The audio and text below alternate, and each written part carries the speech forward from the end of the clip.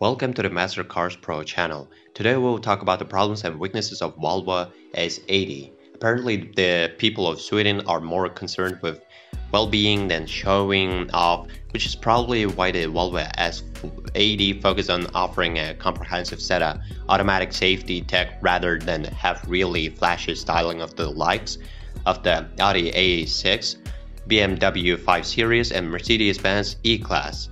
If you're a bit like that yourself, you'll be pleased to hear that the S80 is now a bit of a bargain thanks to steep depreciation. The S80's engine range evolved over time, but you'll need a good reason to look at anything other than a diesel. Petrols, particularly the 4.4-liter V8, are rare and don't have the overall appeal of the diesels because of their high CO2 emissions and expensive road tax. Originally 2.4 liter diesel engines were available, one with 161 bhp bashed to for 2.4D and the other with 182 bhp D5. Towards the end of 2007, 134 bhp 2.0 liter diesel D3 was launched. It proved popular with company cars drivers and was revised in 2010 to produce a bit more power, 161 bhp. In early 2009, the 108 bhp, the 1.6D drive, late renamed D2, came along, and although it sounds witty, its performance is acceptable. In reality and fuel economy is excellent. 181 bhp 2.0 liter D4 arrived in 2014, while the D5 was updated again to increase power output to 212 bhp and reduce running costs. The firm suspension of the S80 can be jittery on poor surfaces and thus over potholes. Still, it makes the car composed and reasonably agile at higher speed. The light steering is good for town driving but feels increasingly numb the faster you go. Wind and road noise are noticeably at higher speeds, and the diesel engines are loud when pushes hard. The S80's interior is classy, solidly built and able to sit for in comfort. However, it's not as roomy as the 5 Series or E-Class at 422 liters.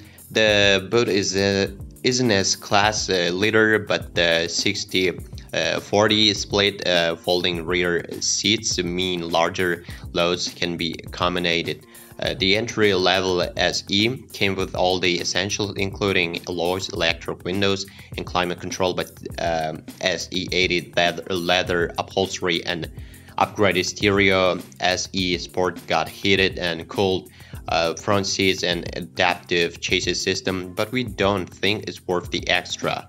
SE Lux aided wood inlays to the dashboard and electrically adjustable passenger seat, the xenon headlights and rear parking sensors, while top-of-the-range executive models feature extra chrome on the outside, softer leather on its inside, premium surround sound system, front parking sensors and heated rear seats. The S80's front tires can wear at a greater rate than expected, and phantom electrical issues can cause multiple false warning lights on the dashboard. The timing belts, pulleys and tensioners on the diesel engines all need work after around 60,000 miles or 4 years, so check when this job was previously carried out. Some S80s will have been ordered with a light colored interior that, while looking rather nice and cozy, can show up dirty quite easily. Make sure you inspect the interior for stains, marks, especially in the carpets on the seats, because they can make the car look uncared for and grubby. Most marks should come out with a good clean at least. Volvo is presently in the process of recalling around 70,000 cars in the UK fitted with 2.0-liter diesel engine over potential engine failures. There isn't a fix at the moment, so owners are being told to pay attention to any unusual smells coming into the interior, if the engine warning light illuminates, or if the engine hesitates under acceleration. A software update is currently being sought to correct an issue with the fuel gauge showing the wrong level on vehicles constructed between 24 November 2014 and 17 April 2015. The current advice if your car is affected is to keep at the level above a third of a tank to ensure you don't run out of fuel until a fix can be implemented. The auxiliary drive belt tensioner on some S80s made between 1st January 2007 and 31 December 2010 can fail and lead to a loss of power steering. Contact your local Volvo dealer if you think your car is affected, but it'll need a new tensioner to solve this problem. There could be a coolant leak during the warm-up process of some S80s built between 28 May 2010 and 5 May 2015 that could result in an engine fire. In extreme circumstances, check with the Volvo dealer to make sure your car isn't affected by this. The fuel hose used in some S80s has been found to be cracked from the inside, which could lead to a fuel leak if not fixed. This applies to cars built between 11 April 2015 and 30 March 2016. A Volvo dealer will be able to tell you whether or not your car is affected. On some S80s built between 4 April 2012 and 28 January 2015 that have a manual gearbox and start-stop technology fitted, the parking brake might release without warning. This happens with the engine on and when the gear lever is moved, so it shouldn't occur when the car is left unattended. And a Volvo dealer will be able to let you know if your car is affected and apply the updated software required to prevent this from happening if required. For models 5 years or older, Volvo has a brand finished in 20th place out of 28 manufacturers in our latest reliability survey, which is a great result.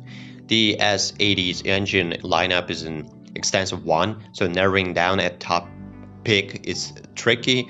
Petrol examples are rather rare and must sit in the highest tax bracket, so unless you really want or need one, you'll be better off with a diesel. Post facelift 2.0-liter D4 models are the most economical and command a bit premium over other versions, so unless you do plenty of miles, they might not make as much financial sense as going for a more readily available 2.4 dB D5. Try to go for a post 2011 example because they're more efficient than earlier ones.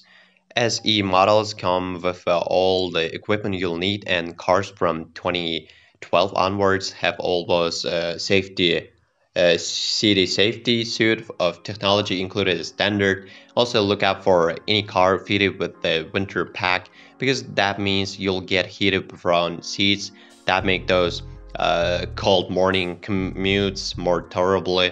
And the Audi A6 is perhaps a tad classier than the Volvo because its interior is of higher quality and it has a posher badge. It might not seem quite as stylish inside, but the A6 infotainment is vastly superior and much easier to use, although you won't get the same level of safety tech unless you find one with lots of options fitted. If you want an executive car that can cover all bases, there's little to challenge the BMW 5 Series. Extremely good refinement and decent efficiency, high quality interior, excellent infotainment, and tidy handling make this big BMW a great choice. Again, you won't get the same level of safety equipment as you get in the S80, but that's the only downside. Well, if you are the owner of this car, then please describe the problems that you had to face during the operation of the car. Perhaps it is your feedback that'll help viewers when choosing a car.